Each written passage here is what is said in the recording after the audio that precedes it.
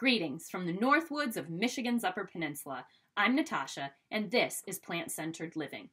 Today I would like to talk with you about the fact that going plant-centered, when you do that, you have nothing to lose and everything to gain. Well, I take that back. You may in fact lose weight as a byproduct of getting healthier, but I talk about this subject because I'm so frustrated by all of the stories that I hear from people and through people about others when a healthcare professional has been working with someone for a long time. And I'm going to give you an example. It was yesterday. My mom was relaying a story to me about someone who has psoriasis. And the doctor's been working with that person for quite some time, different medications, behavior modification, some lifestyle changes, but nothing really seemed to be working. And so this person, at the recommendation of his sister, went plant-centered. And after 2 weeks, the psoriasis was simply gone.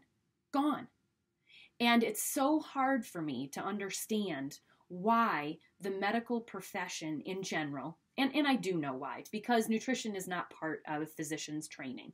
And we live in a culture where medication is kind of the front line of defense. I completely understand that.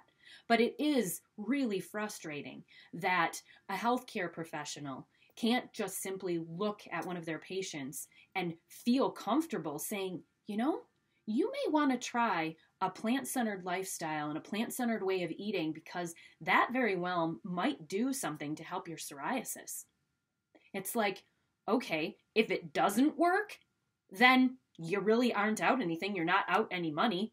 And it really wasn't that big of a deal to do that for 2 weeks or a month or that kind of thing. And if it doesn't work, you can always go back to the medications that you were trying or the other treatments that you were trying.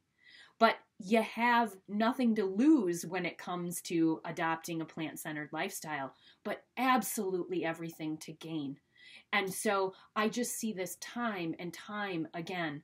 I was speaking with a young woman a couple weeks ago at a health fair, and I was speaking with her about the fact that I had personally suffered from severe acne in my early 20s. And I loved dairy. I was the kind of person that would bring a block of cheese to work with me and just shave off pieces and eat it. And so, yeah, I was pretty heavily into dairy. And this young woman was talking to me about a plant-centered lifestyle. And I did notice that she did, in fact, also suffer from acne. And I brought up the fact that I had been able to clear up my acne completely by going plant-centered and just suggested that she try it for a couple of weeks. And just the look of relief on her face that she may have another option to pursue was, I don't know, it was very heartening to me. So I do hope that she took my suggestion to heart and gave it a try, because I do have a feeling that she probably would see some results.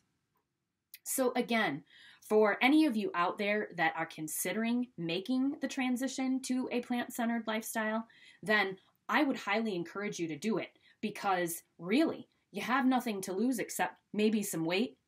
What about losing some health problems as well?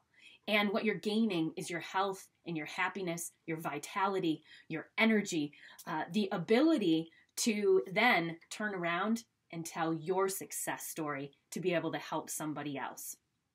So I hope that this has helped you to kind of look at a plant-centered lifestyle as being a pretty good choice with very little, if any, downside. Thanks for listening, everyone. I will talk to you next week. Take care.